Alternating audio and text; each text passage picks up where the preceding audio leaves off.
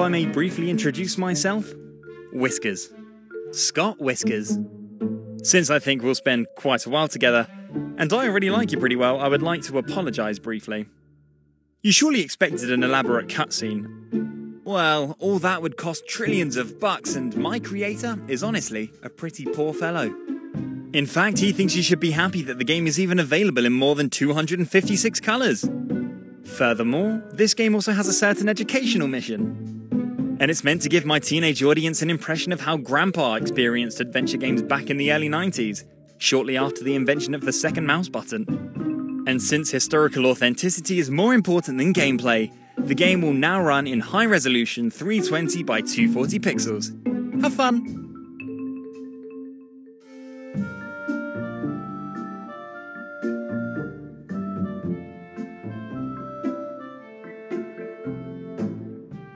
Nah, don't worry, just kidding. Of course I want you to use your 8K monitor to its full potential. So bygones be bygones and let's just get on with it. You probably know how to play an adventure game right, it's really quite simple. It's best to take a look at the controls first. You don't have to memorize the controls now, of course, unless you have a photographic memory. Then, I congratulate you. Unfortunately, I can only remember things for a maximum of 5 minutes. That's why it's good I can always look up the controls in set. Where was I? Ah, yes. For example, say, if a phone suddenly starts ringing, move the mouse pointer over it, select the hand icon with the right mouse button, and use the phone. And if you're in a hurry, do a quick double click and I'll run like hell to fulfill your wish. I said when a phone suddenly starts ringing. The display says Mary. I better answer it. Scott? Good morning. Had a good night's sleep? Hey Mary, sure. Just struggled to get out of bed. What's up? Isn't it my day off? Yes, I know. And I am sorry. But we're having a medium-sized crisis here at the shelter. A crisis? Have you locked yourself out of the computer again? I told you your new password. No. Scott is great. I noted. Is this about Grumpy Chucky? Is he still miffed because I fed his arch rival first yesterday? Oh, Chucky is a sweetheart again. Has only cost me a brand new Valyrian mouse. My problem is that your colleague Jack has called in sick. Again. And I'm all alone here, and could use a hard-working helper like you. Flattery in the early morning. As much as I would like to help you, I have my day off today. I have nothing planned yet, but once I think of what I have in mind, it will certainly be great. Can you ask no one else? Scott? Please? Your last name starts with a W, making you the last on my short list of helpers to ask. If not for me, then do it for Chucky. And who knows, maybe you'll get to play with his Valyrian mouse someday. You have convincing arguments. Alright. Even though I know that probably a bloodbath and no intoxicating mouse awaits me in the cat room, I can't refuse you anything, as usual. Give me an hour or so, then I'll be there. Thank you very much. You are the best. An hour, you say? That still gives me time to buy some cat food at the pet store. See you soon. See you later. Oh, Mary. She is a sweetheart, but as the manager of the local animal shelter, she's always trying to do too much and save the world. But I can understand her. I've grown fond of the furballs in the shelter too. Except for Chucky. That stupid cat can be quite an sometimes, and I'm pretty sure he's out to get me.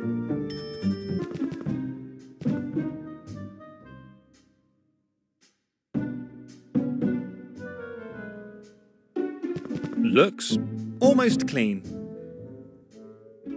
The flush of my toilet. Use at your own risk. And by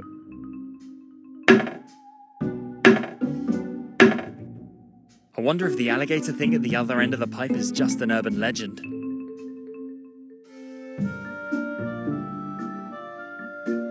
The soothing sound is that something important has been accomplished.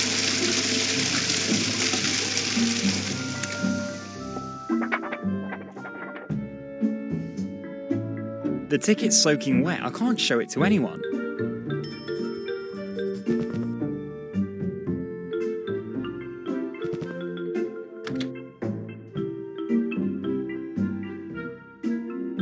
And in you go.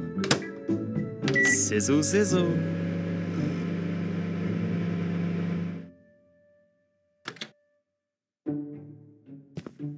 Yikes. But as we all know, the end justifies the means.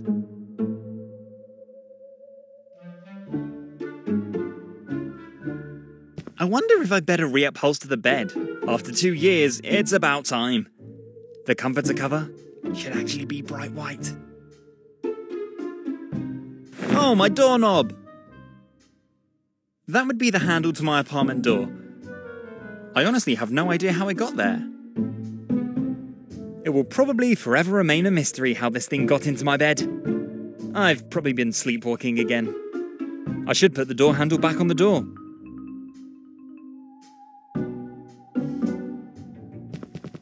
Fits like a glove. Cell phone collected? Check. Unpleasant smelling bus ticket on me? Check. Ready for an adventure? Check. Then off to the animal shelter to bury my leisure plans for this weekend in the litter box.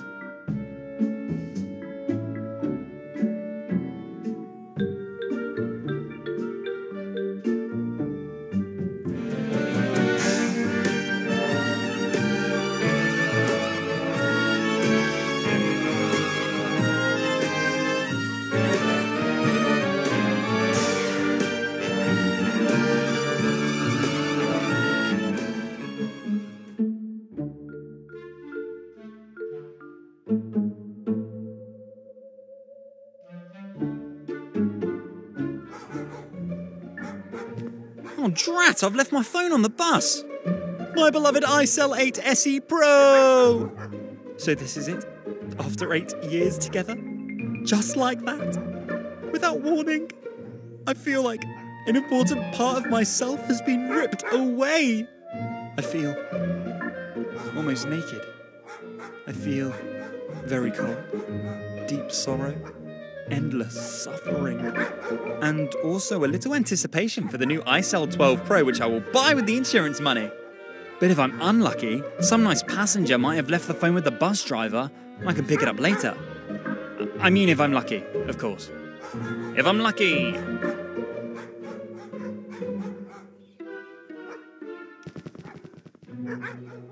I better get right back to Mary. I'm sure there's a lot to do. Oh, Scott, how nice.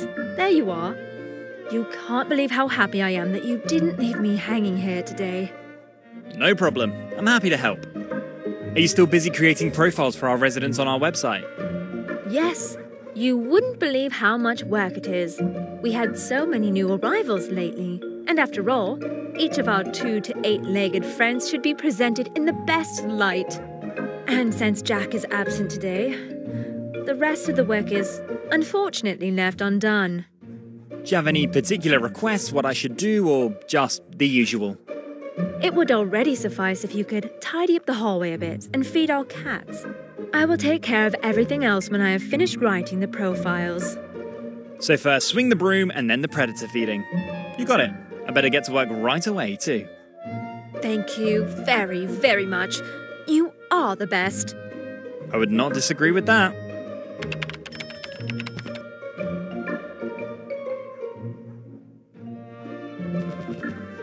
Good. You should always carry a bit of cat food in your pocket.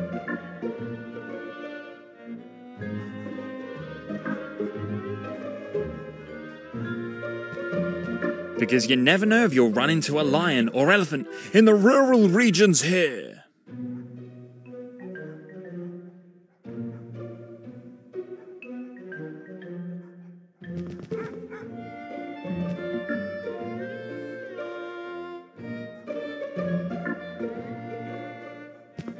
Good. Now get to work. As the great contemporary poet MC Hammer once sang, it's hammer time.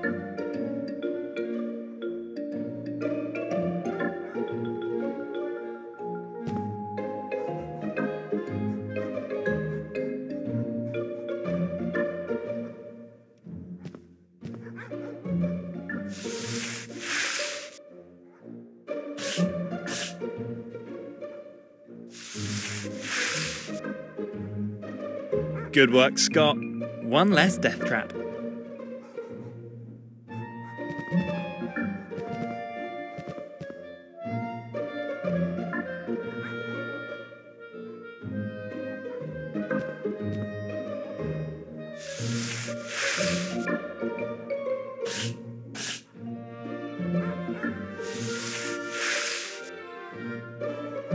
Clean work.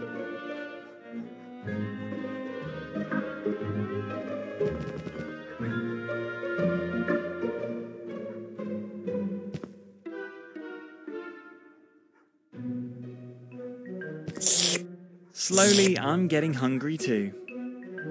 Perfect. I think my work here is done. I better tell Mary the good news right away and get my well-deserved praise from her.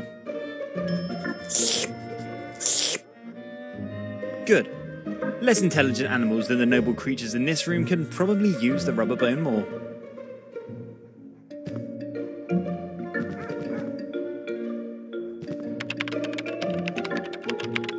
Syrian headache tablets, the strongest on the market.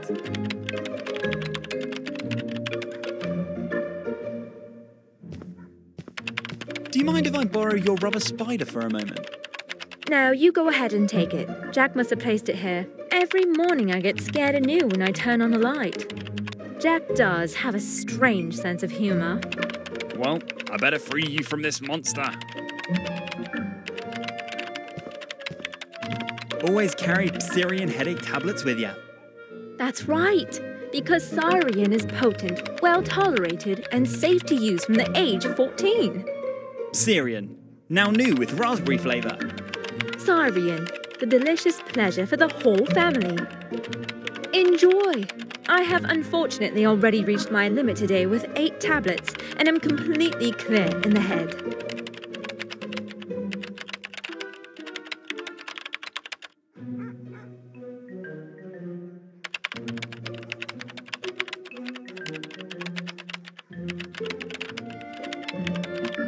This looks like a cat missing flyer. I wonder who's missing. Just as I thought. A missing cat. And a very pretty one at that. Let's see. Maybe I can help you.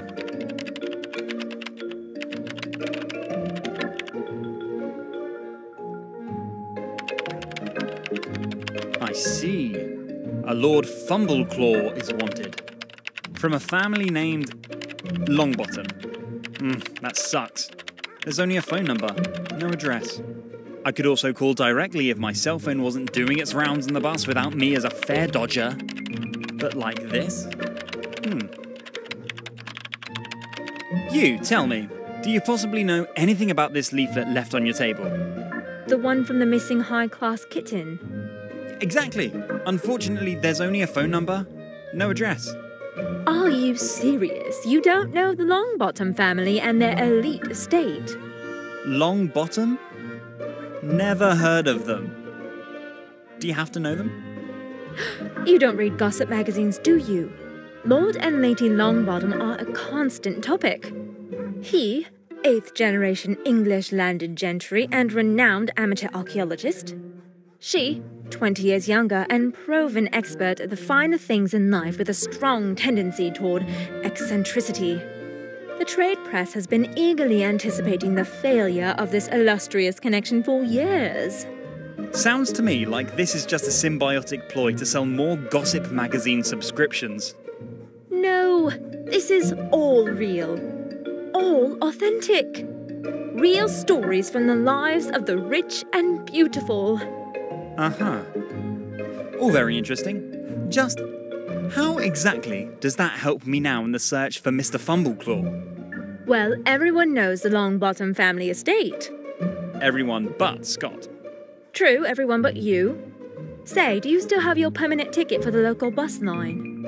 Yeah, of course. Ever since I was a little boy, I've loved taking a relaxed bus ride through the area. Well, there you have it.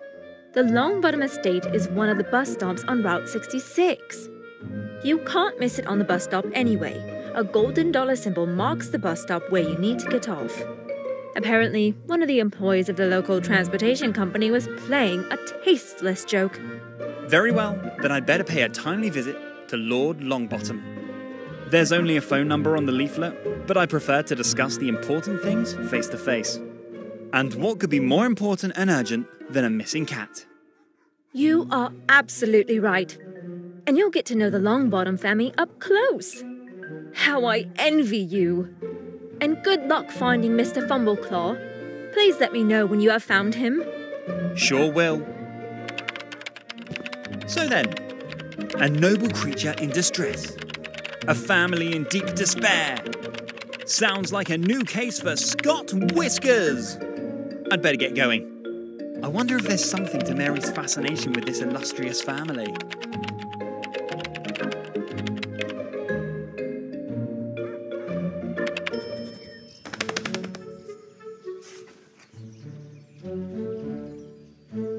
Those who claim that small dogs can't be dangerous have never stood face to face with such a beast.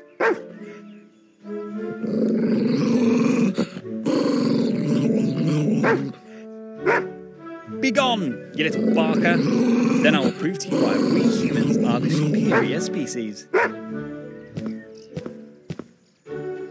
Who's a good stupid boy? Who's a good stupid boy?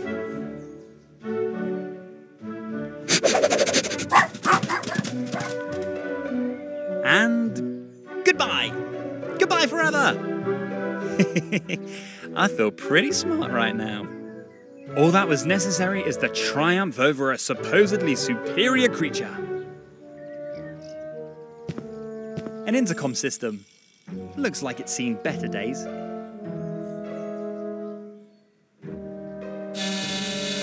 Hello, this is Scott Whiskers from the City Animal Shelter. It's about their missing cat, Mr. Fumbleclaw. Hello? Can you hear me? Hello? Hello? Hello? Does this thing work? Talk to me! Oops. This was unexpected. This old technology is also no longer what it once was. I better take the evidence of the mishap. My law professor calls this plausible deniability. How good that I at least paid attention in this lecture.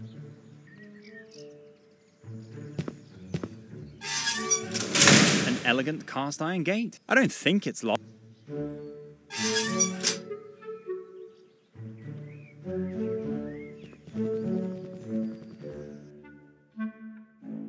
Greetings, sir. Is this gentleman the new pizza delivery man? Then may he please hand over the pizza to me now.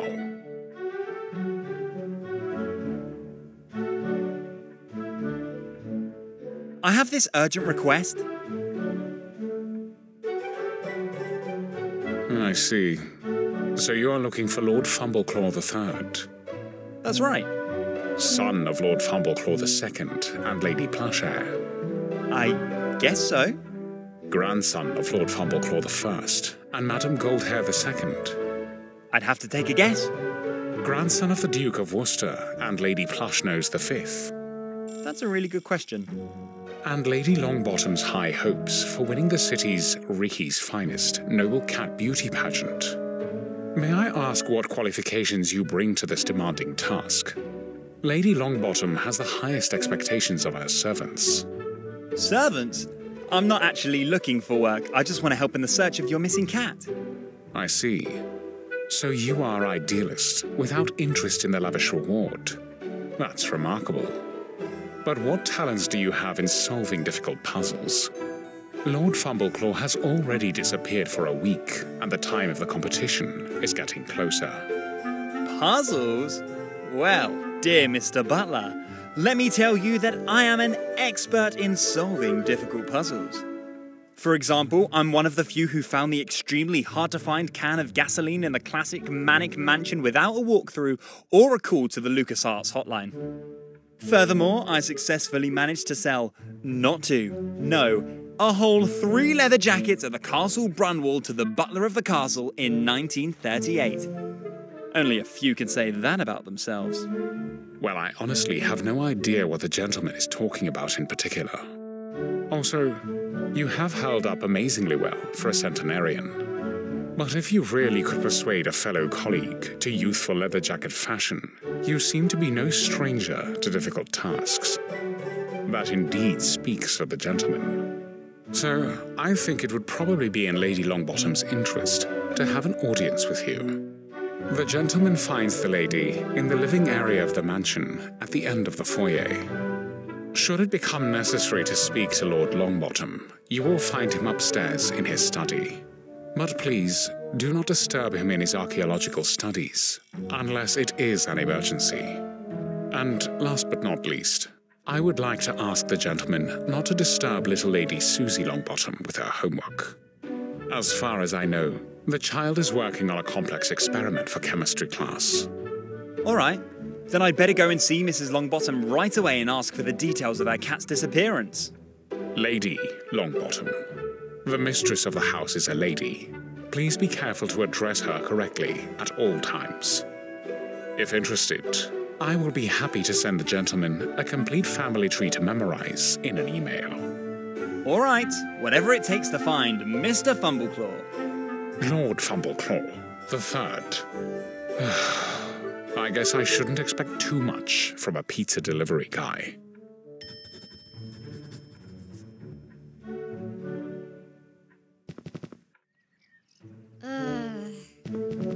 Lady Longbottom, may I interrupt you for a moment? Damn! Who the hell are you? How did you get past Rumstone? And keep your voice down. I come from the local animal shelter. My name's Whiskers. Scott Whiskers. So what? I don't take animals from the animal shelter. They're all dysfunctional. No, I'm here because of your cat, Mr. Fumbleclaw. You're looking for him, aren't you? Lord Fumbleclaw? Yes, that's right. The ungrateful cat ran away, and just before the beauty contest, he would have won for sure. Well, I specialise in tracking down missing animals and would love to help. Can you possibly give me some details about his disappearance? I really don't have the nerve for that at the moment. I have just returned from the Sir Archibald Birmingham reception, with the bitter realization that the cheap booze served as champagne was not good for my nerves. Or to put it in your language, my damn head is throbbing, and your shrill voice doesn't make it any better. If you want to talk to me about my ungrateful cat, please come back in a few hours. I need my rest now. All right, I'll get back to you later. I wish you a speedy recovery. Yes, yes.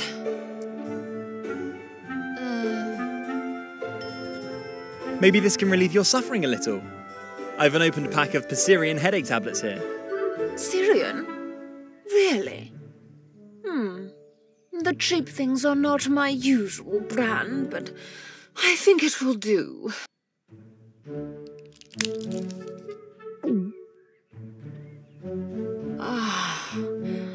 That felt good. I can finally think clearly again.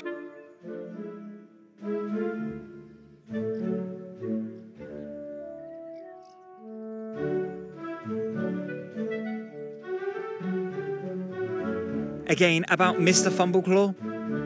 Lord Fumbleclaw, please. If you don't know the correct form of address for a cat of noble blood, we don't need to talk any further. Sorry, Lord Fumbleclaw, of course. It won't happen again. Good. So, what? You're from the local animal shelter?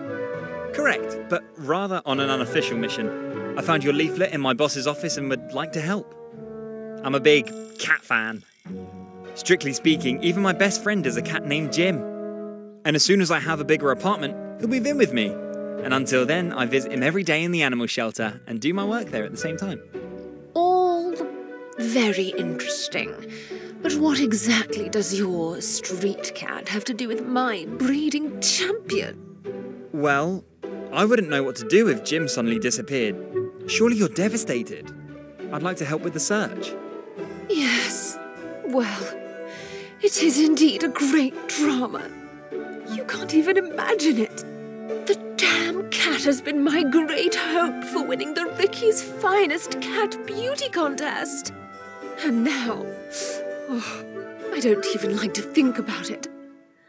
The competition will probably be won by Lady Beaufort's lice-ridden and extremely ugly cat. And I hate this person from the bottom of my soul. So all you care about is winning the competition? Don't you miss Lord Fumbleclaw a little bit? Missing? Well, my dear, I have a cattery of 53 of the noblest cats in the whole country, each one more beautiful than the other. And that is all that counts. The beauty. So, to answer your question, yes, of course I miss the stupid animal. I miss admiring the cat on the winner's podium. I miss the admiration of my rivals, all without a chance, of course. And I miss the admiring press reports which are full of praise for my victory.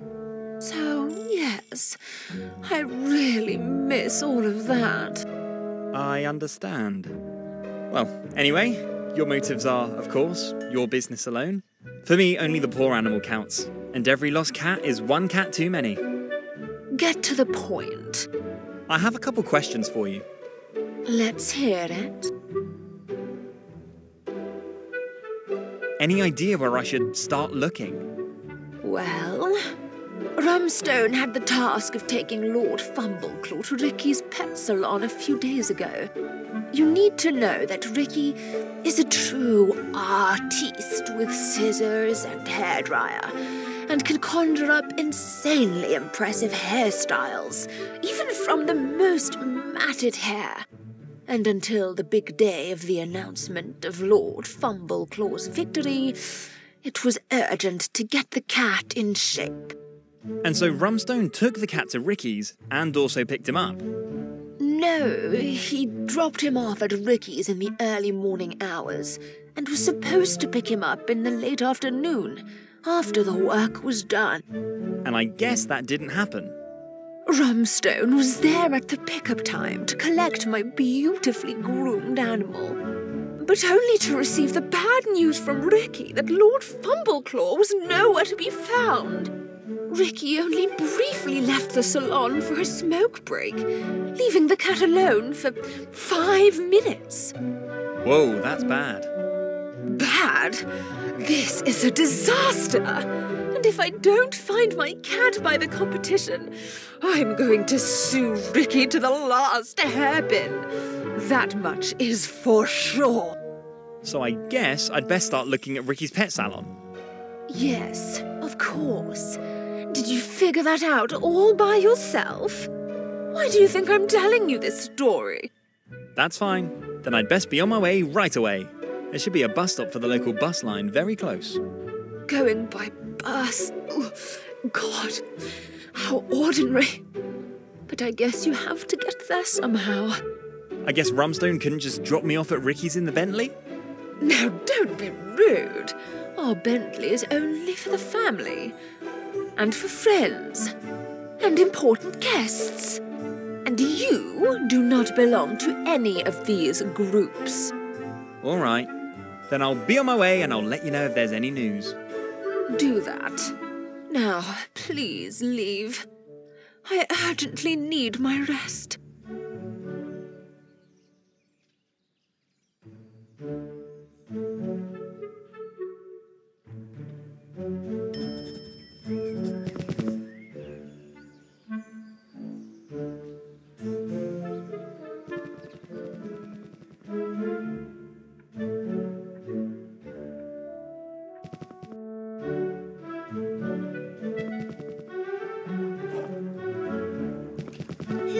Are you? Don't sneak up on me like that.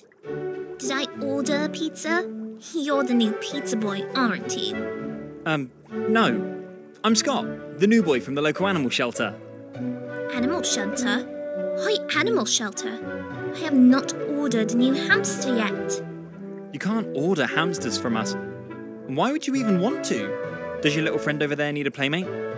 No, I'm working on a project, and that requires hamsters. You mean you have a homework assignment? Should you write an essay about how much you love your hamster? Nonsense. I'm planning the biggest monster movie ever, and before filming can begin, I need, well, a monster. So you see your hamster as a monster? Isn't he much too cuddly for that? Now you've finally understood my problem. Our previous pizza boys were not that clever. I'm not a... Mr. Snuggles is way too fluffy for my movie. I need a real monster. Can't you just use a creepy Godzilla rubber doll for your movie? A doll? Godzilla? Don't really know much about horror movies, do you? The best movies of the genre work with real monsters, without fakes, without tricks. It's all about authenticity. The viewer notices immediately if there is a rubber Godzilla jumping out in front of the camera. You mean you want a real monster for your movies? You do know there's no such thing as a real monster. Nonsense. I've seen enough movies. A real monster is just the right combination of a cute pet and the right chemistry. Just the other day, I saw the factual report of Dr. Victor Frankenstein. Even 200 years ago, there were brave scientists who crossed the boundaries of modern science. Yes, but Frankenstein's only a fictional character from a novel. He's not real. You really have no idea. I have seen at least 5 versions of this report. Do you really think that science has been wrong 5 times? And it was about the creation of a living human being. Total madness. All I have in mind is the transformation of a hamster into the star of my movie. Oh my. Well, that sounds cruel. Don't you feel a little sorry for your hamster?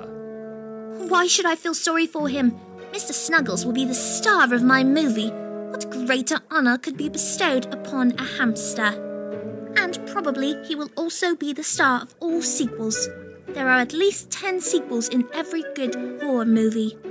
I don't even dare to ask, but what are you working on there with the chemistry apparatus? The transformation of Mr. Snuggles? And again, you're right. You really are the smartest pizza boy I know. Yes, I am tinkering with a recipe to turn Mr. Snuggles into the monster he is meant to be. But I have not yet found the right recipe. And before I test it on Mr. Snuggles, it must be correct 100%. Unfortunately, I only have 1 hamster for exactly 1 attempt. Oh dear. Child, wouldn't you rather go out into the fresh air and play a little, catch butterflies or pick flowers? No time for this kind of nonsense. I've set myself a deadline for my movie. I have to meet it. Now, I would be very grateful if you would stop disturbing me in my work. Maybe you can still find a pizza somewhere.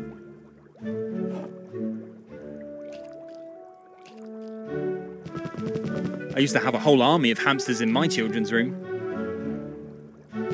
I'm afraid Susie's in desperate need of therapy. There's clearly still some chlorine trifluoride missing.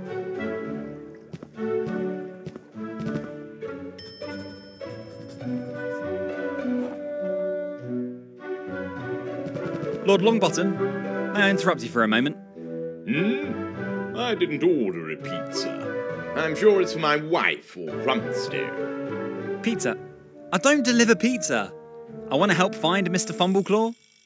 Lord Fumbleclaw? You're talking about my wife's cat, that walking bedside rug. Your wife? The cat. The animal has so much hair that I can't get closer than 5 meters without my allergy kicking in.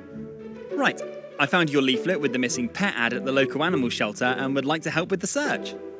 That is very commendable, but I'm afraid I cannot contribute much. I usually avoid my wife's hairy hobby. My allergy will kill me otherwise. Personally, I prefer far more intelligent creatures. I assume you're talking about chihuahuas. I could admire your paintings downstairs in the foyer. That's right.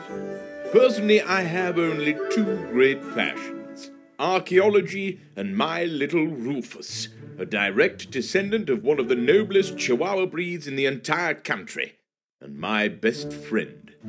Only 1 chihuahua? Yes, of course.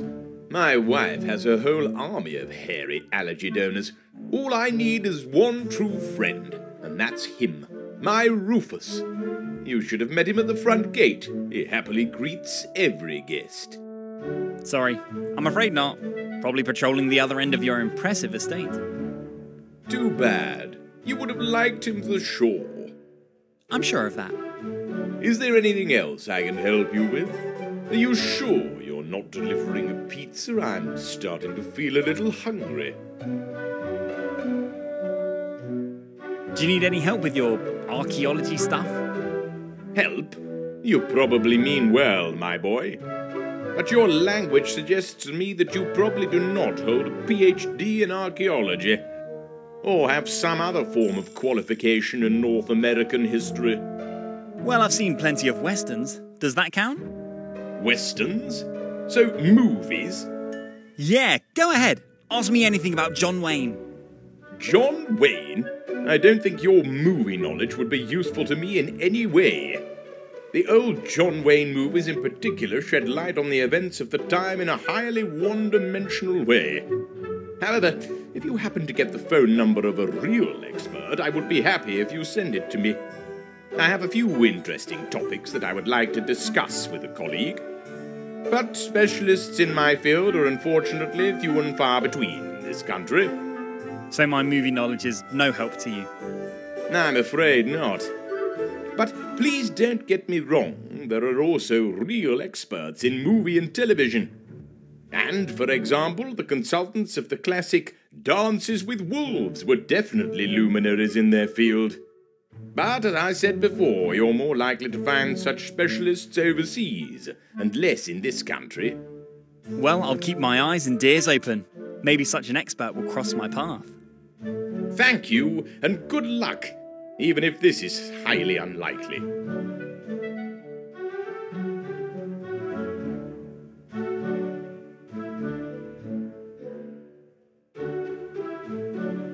So, your hobby horse is archaeology? That's right, and without flattering myself, I would call myself the expert on Native American history. So you're a real, live Indiana Jones? You mean that movie hero? Well, even if his adventures can be credited with the fact that the youth increasingly deals with my profession, there's still quite clearly more fiction than reality. So you haven't opened the Ark of Covenant yet? No, and unless it was buried by the Incas or Aztecs, I probably never will. Pity. What about the Temple of Doom? Have you discovered it yet? The Temple? Of what? I'm sorry, I don't know what you're talking about. Ever met a crusader? I'm afraid I'm 1,000 years too young for that. Possibly you've set foot in Atlantis? No, not yet this year. Or dug up a mysterious crystal skull somewhere? Behind me. There, on the shelf. Cool! May I ask why you're wearing this costume here in your estate? Well, my friend, quite simply, only in the outfit of my grandfather, also a luminary of archaeology, can I fully concentrate on my work. So it's more based on mentality? I suppose so. The exact connections are not quite clear to me, but as soon as I try to concentrate on my work in casual clothes, this is doomed to failure every time. My thoughts wander, and every work step costs me twice the time. Your work? What exactly does it consist of? Well, I specialize, as my father and great-grandfather did, fully in the study of Native American history, both in the South and in North America. More than 1,000 years of history still holds many secrets, and especially the time before the discovery of America by the Vikings. I knew it! Still holds many secrets, and has hardly been explored to this day. But the period after Columbus landed in the Bahamas is also highly fascinating, and each of my trips to the distant continent rewards me with new, exciting insights. I know a pretty good movie about Columbus from 1992. And I must have watched Dances with Wolves 1,000,000 times. Not to mention, of course, Pocahontas on Disney Channel. So, in a way, I'm your colleague in the field of knowledge, only rather with a focus on synastic archaeology. Your enthusiasm for movie and television is honourable, but I'll be honest, I don't think much of popcorn archaeology. Unless, of course, you've also completed a 5-year degree at a prestigious university, followed by at least as long practical application of what has been learned. I think if I add up all the time I've spent in front of the TV, I'll get 5 years. I'm afraid we can't find a scientific consensus here. Is there anything else I can help you with? That's all for now.